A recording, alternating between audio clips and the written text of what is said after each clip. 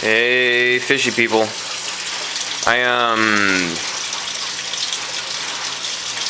Gonna make a long video today, cover a bunch of different stuff. First off, the competition. I'm going to say the competition is officially over. If you've already messaged me that you're in the process of making a video, continue to make the video. You know, it'll be part of the contest, but from now on, not receiving any new subscribers. Sorry I was kind of flaky about this contest. I was going to do some updates and give more specifics. Never ended up happening. And it did run longer than the 300 subscribers, which was original, but you know, that happens. I've been busy. The grow tank, my power head, not this one, but this guy went out the other day, and it took me a few days to replace it because I was just being lazy and didn't think it would matter much. This got super nasty and some slimy algae. You can see a little bit of it right there. I got most of it out. Most of it just went away when I added the new power head. But I'm going to be doing a review on this. This is just Marineland's Maxi-Jet 1200, but it's the new, I guess it's not that new, but the pro version, so you can run it as, you can always run them both as a power head or a pump, but now they have a different impeller that goes in there and a different enclosure, which makes it that much easier to run it as a water circulator. And it really pushes a massive amount of water.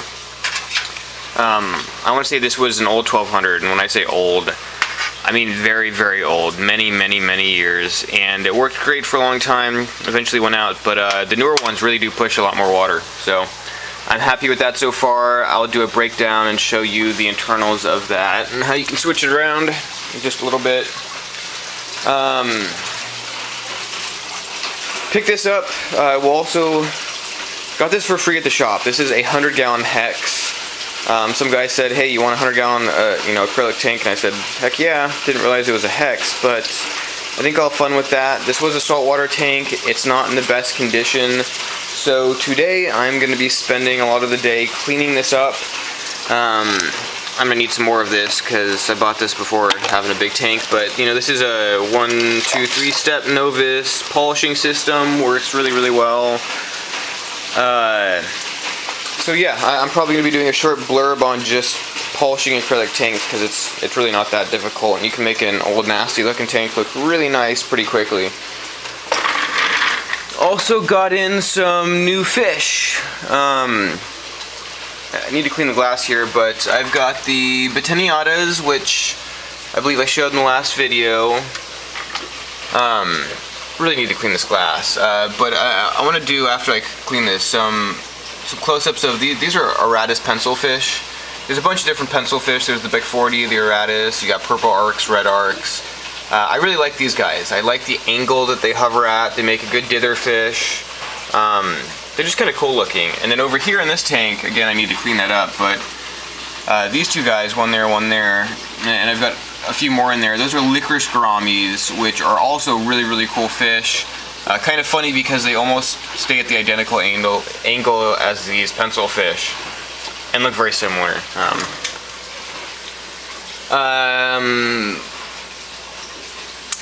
More of the same over here, and in these two as well. I am picking up some checkered cichlids on Wednesday, which I'm really excited about.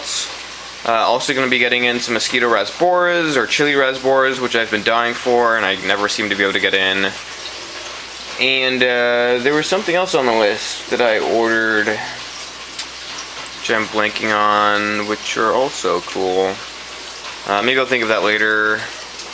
Need to clean this up. Like I told you guys before, I'm running 2 of the quads up here. These are the Beamsworks 3-watt Evos.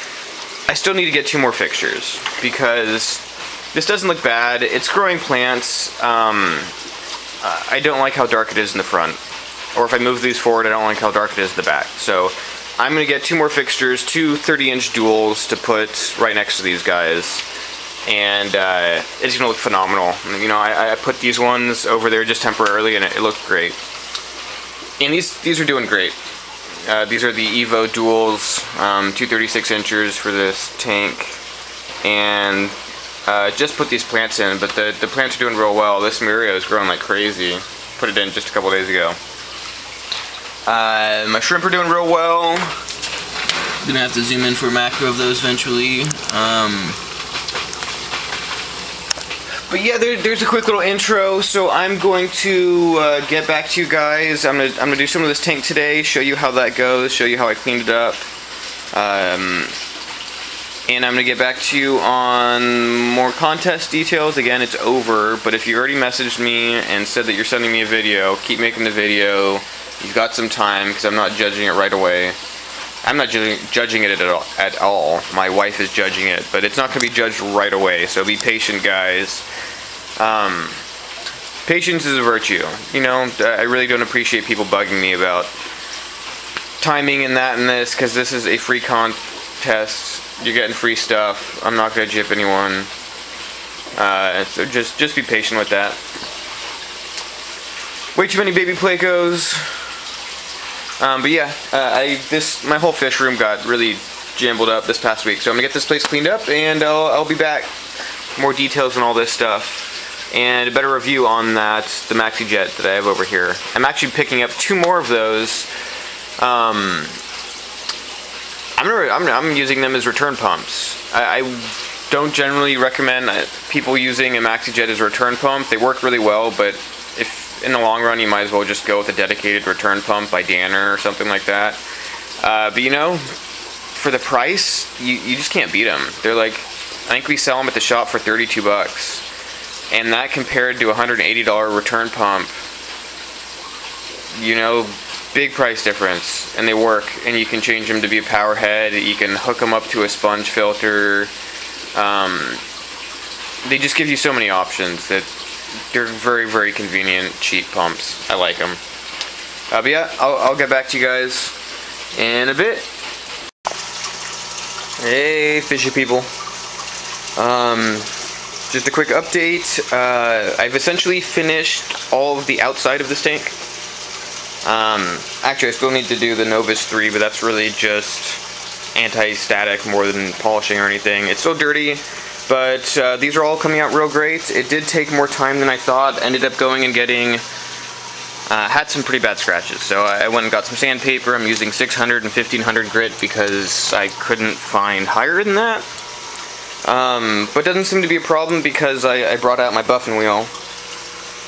And that with the Novus does a pretty good job pretty quick. So it's doing well. I actually can't fit in here. I'm a pretty skinny guy. So yesterday I got in there and made sure I could fit, and I will be getting in there doing the entire inside of this once I'm done with the outside. Right now I'm taking a break because I have to actually go get some more Novus. When I bought those tiny bottles, I wasn't thinking about this tank because I didn't have this tank, so definitely need to go get some more of that. But I'll be back and I'll keep updating. Okay, fishy people, might be a little loud in here because I can't turn my laptop off. I'm inside my tank. I've got a fan because it gets way too hot in here. Sanded all of the surfaces. I'm about to buff them out. And I'll keep you updated. Okay, so I've made an absolute mess in my room.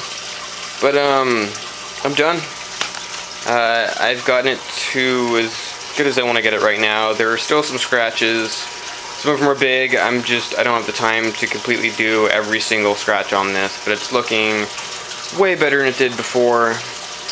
It looks a little hazy right now in this picture because, well, I haven't wiped it down with like an alcohol or something yet. And some of that's just the buffing compound, but it's nice and clear. I got the, vast majority of the scratches out. I got the haziness out.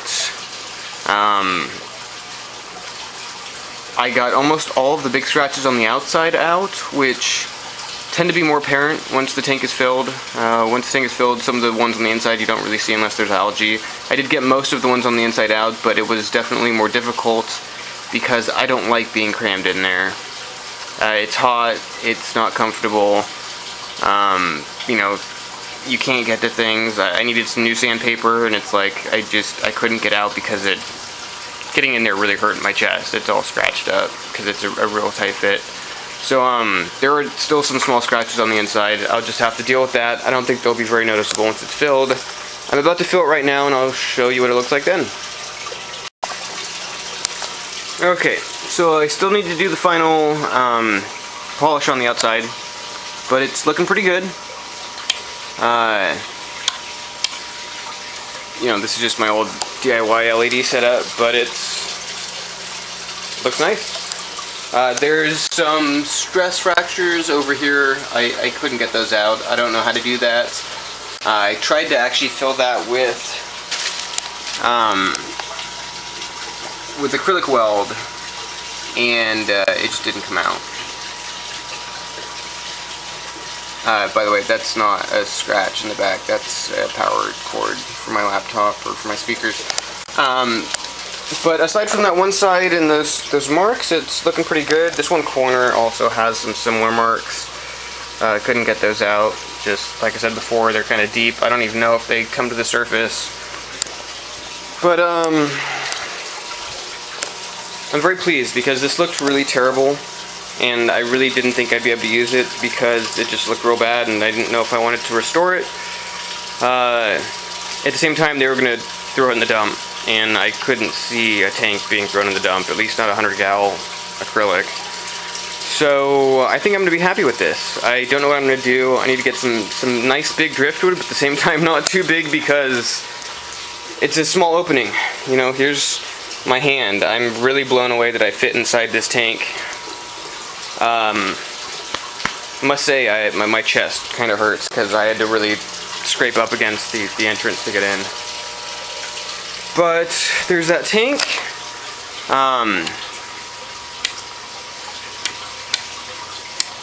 I think I'm going to use just one of these old DIY LED setups that I had because it fits perfectly on the top gap, and seems like a lot of light for a tank like that. Lights it real well. So I'm excited. I don't know what I'm doing this. I'm thinking I might just do a 100-gallon shrimp tank. That doesn't sound too silly. Not a shrimp tank, maybe a shrimp in like mosquito rasbora tank. Thinking about doing a big island in the middle. I'm going to just do sponge filters, which I'll probably hide in the island in the middle, which means there's going to be, you're not going to see anything in this. If it's a shrimp tank, I'm not probably even going to have a heater in it. So I'll just have air lines going in the corners, down the corner, under the gravel, up to the island. I'll have bubbles coming up out of there. Real low tech, real easy. I'm not looking to put a big filter on this or anything.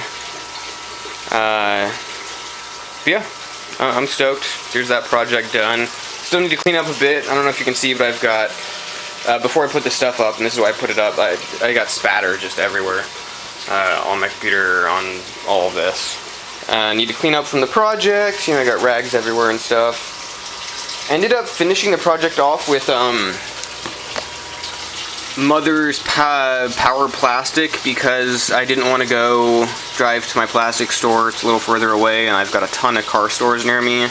This is a 1-part versus the 2-part of the Novus. Novus is actually 3-part, but I'm thinking this is a 2-part. Takes care of the 3 and the 2.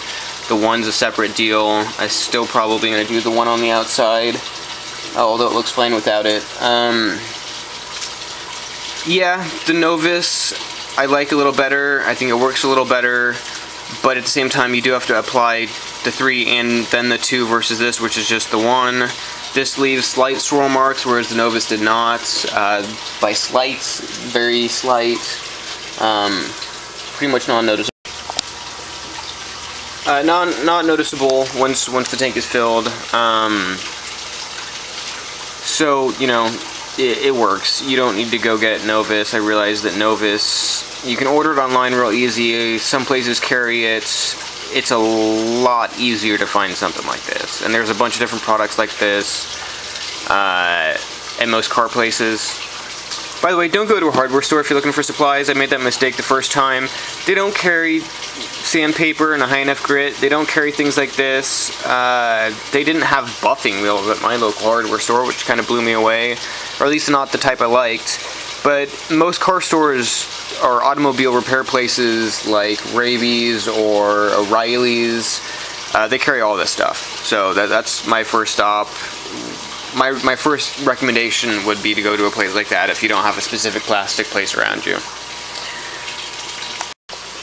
Okay, I'm gonna continue with the power head review. Just real quick, this is a Hydrocoralia. I've got another Hydrocoralia over here. If you're just looking for a water circulator, I highly recommend Hydrocoralias. They're great. They stick on with a big suction cup and then a magnet on the other side. They're not gonna fall off. The Marineland suction cups are actually really nice suction cups and have infuriated me in the past and how difficult they are to get off. But that's a good thing. They're great suction cups. That being said, a Hydrocoralia is much less prone to falling off because of that magnet.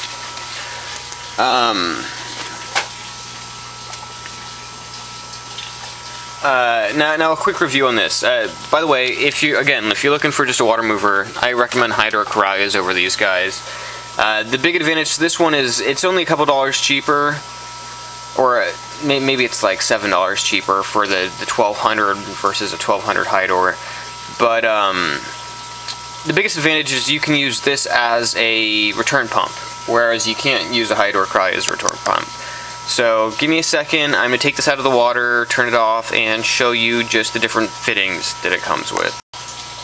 Okay, first off, this is the suction cup. This you can remove the power head without removing the suction cup, which is nice because, like I said, once those are in place, they're kind of a pain to remove. So this is the power head. This outer enclosure comes off.